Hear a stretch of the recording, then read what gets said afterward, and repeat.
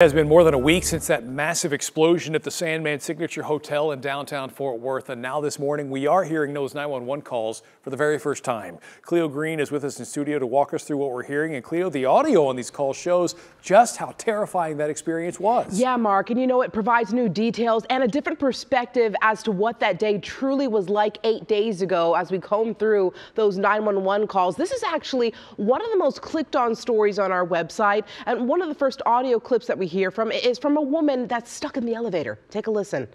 Sandman Hotel, we're stuck in an elevator filled with smoke. It's on fire. Are you at the convention center? No, we're at the hotel. Big party. Fire department. Yo, there's a big explosion here at the Sandman Hotel, 8th and Houston. An explosion? Yeah, something exploded. As you can imagine, such a scary moment, right? People downtown heard that explosion, also calling 911. Now, during the investigation, Atmos, well, they determined its systems did not cause that blast. As the lead investigating agency, Fort Worth Fire Chief Jim Davis, says they're using resources from multiple agencies, including the ATF.